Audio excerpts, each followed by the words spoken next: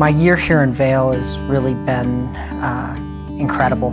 It's hard to state how wonderful it's been from both a personal and a professional perspective to have the opportunity to be here, not just in the community of Vail, but specifically at the Steadman Clinic and Steadman Philippon Research Institute. Going into sports medicine in particular, there's something truly wonderful about having the opportunity to take care of sports teams and the opportunity to contribute to our ski and snowboard community. Helping with their physicals was a great experience this year.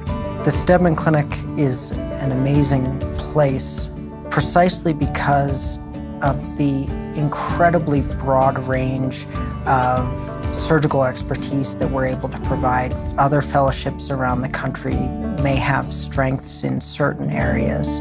We're one of the few that can truly run the gamut in terms of providing the highest level of expertise in every area of interest within sports medicine.